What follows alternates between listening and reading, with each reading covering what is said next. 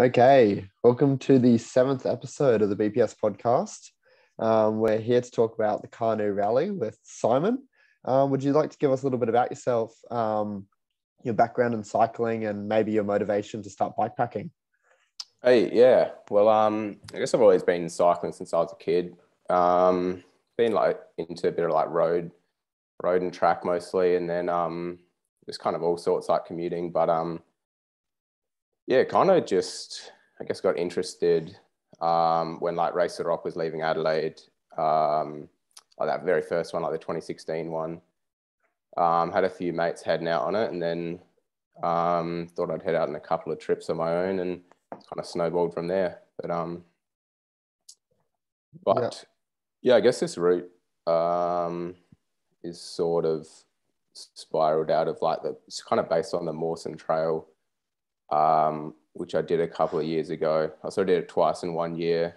When Race to Rock was on as well. And yeah, I guess there's just kind of more interesting stuff.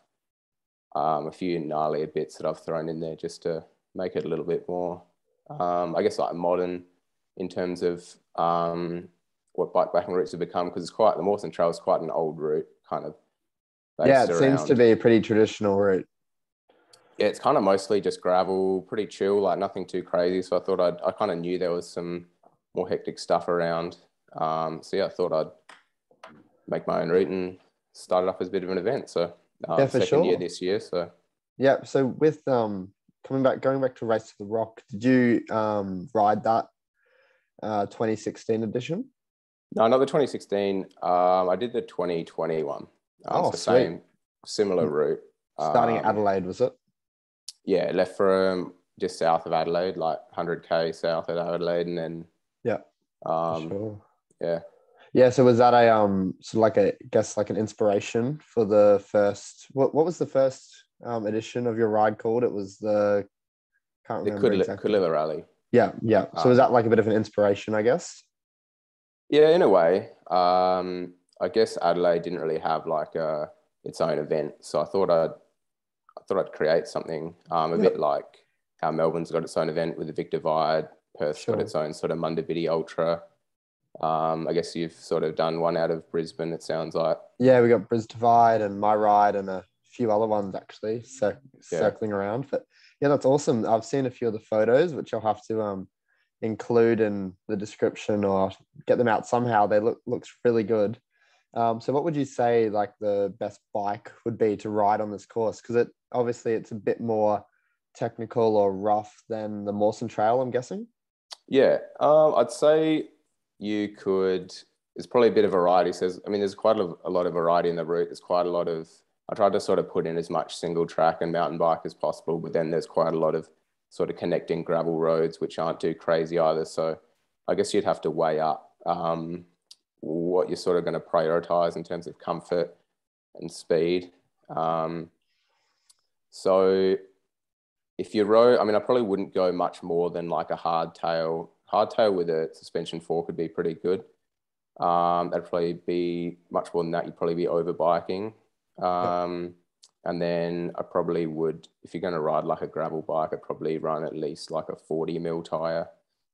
Bit of extra comfort. Yeah. There's a few definitely some steep descents and stuff off the ranges and fair share of single track. So you wouldn't want to go too narrow or lightweight with the tires. Is the terrain kind of loose out there? Lots of loose rocks, or is it more of a hard packed terrain? Yeah, as I was saying, it sort of varies quite a lot. So I guess towards Adelaide, it's can be a bit more like clay through the Barossa Valley, and then out in the Flinders Ranges on the long route, it's quite rocky. So yeah, there's just a lot of variety. But yeah, a fair bit of hard pack sort of in the middle, in the mid-north of South Australia. So yeah, and what bike will you be riding on this year's edition? Well, last year I just rode my Curve Kevin with a 27.5 wheel and a 2.1. Yeah, they're a nice bike. Yeah, so that worked quite well with some TT bars. Yeah, I guess it depends on your own preferences. flat bar, I'd also do quite well on some of the more technical stuff. I Yep. was definitely under biking through a couple of bits, but that's kind of just the only bike I had at the time. I've got like a short travel dually now, which would be okay, but it's probably just a A little bit overkill. overbiked. So Yeah, for yeah. sure. Yeah. So you've done a bit of preparation with this ride. So can you walk us through like some of the ideas, like how you link together some of the trails and what I guess the motivation was behind that? Yeah. So I guess it is kind of loosely goes similar areas to the Mawson Trail. Like the Mawson Trail does go, it's a great route. Like it goes through some awesome areas. Like starts out through the Adelaide Hills, through like the Barossa Valley and like Clare Valleys, and then um, heads out sort of west, gets quite arid, and then it comes back over to Melrose, which is like a bit of a mountain biking hub in South Australia, and Yep. then heads up. And then, I mean, there's a short and a long route. Like the short route will just head over to Port Augusta at about 700 Ks. And then the long route, do an extra 400 K loop up through the Flinders Ranges, which pretty much from Wilmington north, it follows pretty much like the Mawson Trail. I think that's quite a good route. I haven't changed any of that just because I think it's quite good. And then it kind of just hooks back along a few dirt roads back to Port Augusta just for a slightly more convenient endpoint. Because the Mawson Trail finishes out in just like a little town with a bakery, and the bus only sort of comes back once a week, and it's quite expensive. So I thought it's just like a more convenient Oh, for way sure. back through Port Augusta, because it's just got a bus that leaves like twice a day, and it's $50 or something. So Oh, wow. Okay. Yeah. Yeah. that's Because, yeah, me and a mate are hopefully going to come down and give it a crack. And he'll be riding a dually, so he might be overkilling a bit. But, you know, be you fast on the single track, and there's a couple of like gnarly descents you have a bit yeah, more fun yeah. on, but yeah, Yeah. Yeah. Well, I'll be on the opposite on the gravel bike. So we'll be able to like weigh up what's like whether I've gone to, under and then he's gone to over. But yeah, no, I'm really looking forward to it. This is something that I want to know, and maybe a few other riders might want to know, is what do you think the recommended times for each route would be? So like obviously it's going to vary a lot between each rider, but would you say for the 1,000 K, you're looking more towards like 8, 9 days? And for the smaller route, what would you say time wise, how long that's going to take for people, average fitness or someone like yourself? yeah.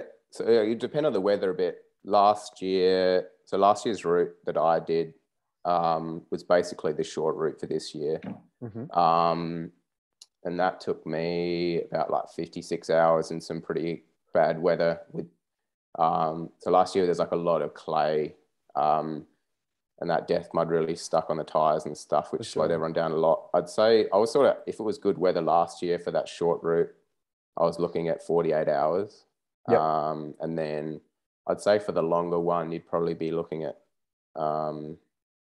maybe double that. So maybe four days would be quite a quick 4 days. So Yeah. 48. So 2 days for the short one, or maybe 2 and a bit days for the short one, and then 4 days for the long one would probably be like a good winning time. Yeah. Yeah, for sure. So you're sort Yeah. of structuring it as like a race. Yeah, I mean, you can write it how you want. Yeah. But yeah, I'd say if someone's gonna do it on pretty, without stopping much and not much sleep, you'd be looking at those sorts of times. But I'd say like a good touring pace for the short one, you'd probably be maybe 4 or 5 days, and then for the long one, I'd say like 7 to 8 would be quite a nice length of time. And there's like I sort of structured a lot of it around a lot of the Hyson Trail huts.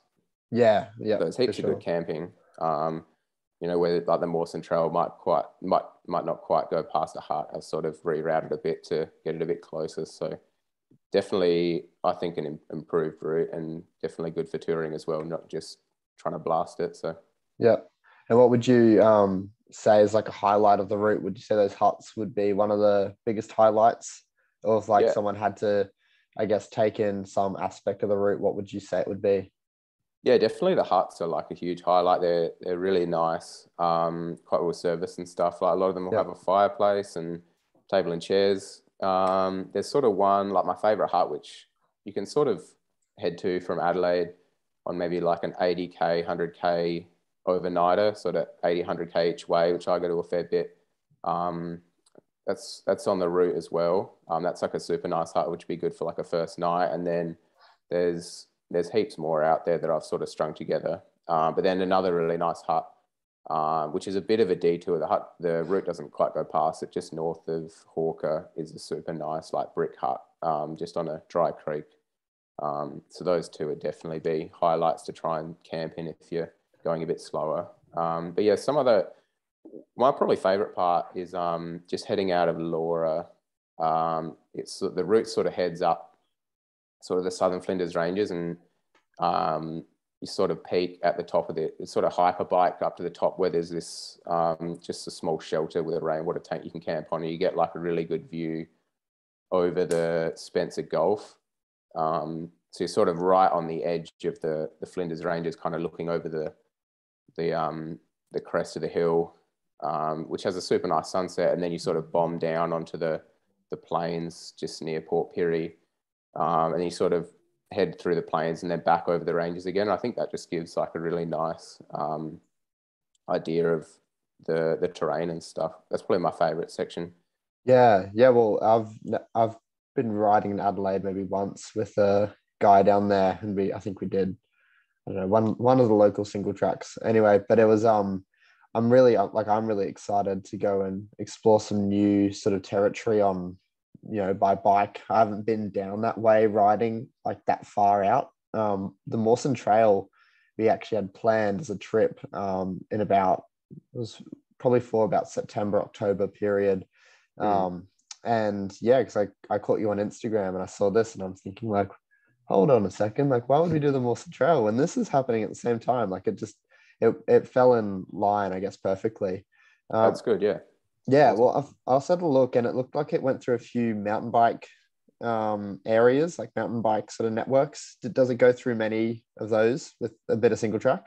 Yeah, so heading out of Adelaide, I've strung through a few sort of mountain bike parks. So the first sort of, I think like 150, 180K sort of goes through like as much single track as I could fit in basically. So you kind of head out of Adelaide and head out to like Fox Creek, which is it's a mountain bike park they just put like a heap of money into because it all got burnt out in the bushfires in 2020. Yep. So they put like heaps of money into it to revitalize it, and there's some really good trails there now. So it like heads through there first and then over to Kersbrook mountain bike park and heads through there, and then over to Kaiserstuhl as well, which is like some sort of ghetto trails which are out near like the Barossa Valley, which some people have made, not really authorized, but yeah. And then it's sort of, there's a few bits and pieces in between those parks that I've sort of found, which, yeah, kind of makes quite a single track sort of heavy first day, which, yeah, it's quite cool. And then also heading out into Melrose, there's, that's like a bit of certainly a cycling destination that people head to for camping, and people will stay there for like the whole weekend and just ride the trails there. So I've like added a few of those in as well. Yeah, it's a lot of fun single track on that first day, I'm guessing. Yeah, first day's fair bit of single track. And then after that, it's like just a few bits and bobs apart from Melrose. So yeah. Yeah, awesome. So I guess moving on to like the towns and stuff that you pass through, is it an overly remote course or are there sort of towns situated every, 50, 100 Ks? It's pretty well serviced. So the short route is pretty good. There's not too many long stretches. There's sort of one stretch out from Burra to Hallett. I think it's about 80 Ks without any resupply. That bit gets quite remote. Like there's no phone service out that way or anything. Yep. And then that's the most remote part for the short route. And there's a couple of water tanks at the huts out that way. And then further out north, if you do the long route, that does get quite remote, especially the last sort of 200 Ks. There isn't any water or resupply at all.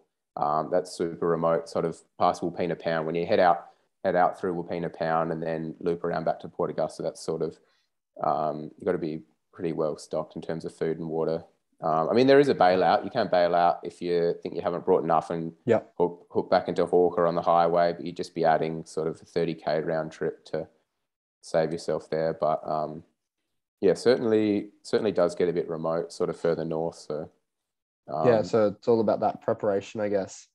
yeah, definitely. I'd be packing a fair bit of water, and then yeah, sort of 200 Ks of food. So Yep. So for weather in around the October period in Adelaide, how is it looking? So for like interstate people, what would you recommend you'd be packing, clothing wise? yeah, I mean it's sort of spring and autumn are like a good time for the Mawson Trail. If it's too wet, some of